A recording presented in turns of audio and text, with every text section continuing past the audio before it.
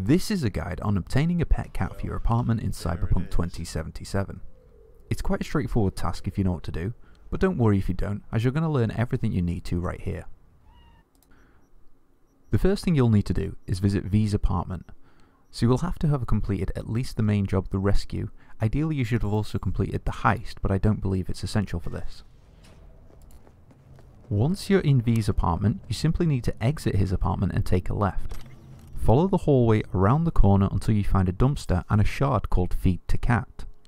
This will tell you, somebody feed the cat, anything works but he likes chicken most. Just say puss puss puss puss puss and he'll come running.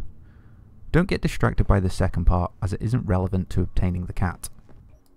Obviously now at this point we need to feed the cat, so the question is, where do we get the cat food from? There isn't any hints about where you obtain cat food, but there are quite a number of locations throughout the game where it is available.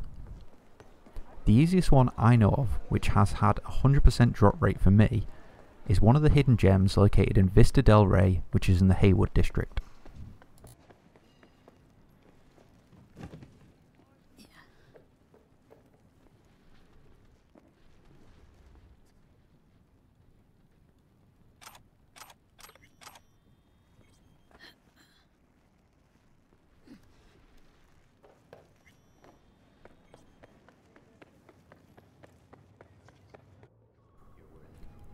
Once you've obtained your cat food, you will need to make your way back to the dumpster where you picked up the shard, and you'll now be given the prompt to leave food.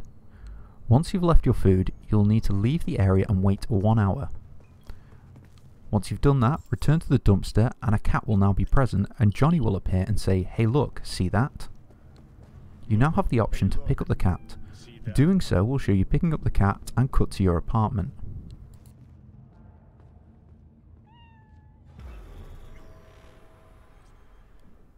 And there we have it. You now have a cat. This cat doesn't actually do anything, it's just an appearance for your apartment.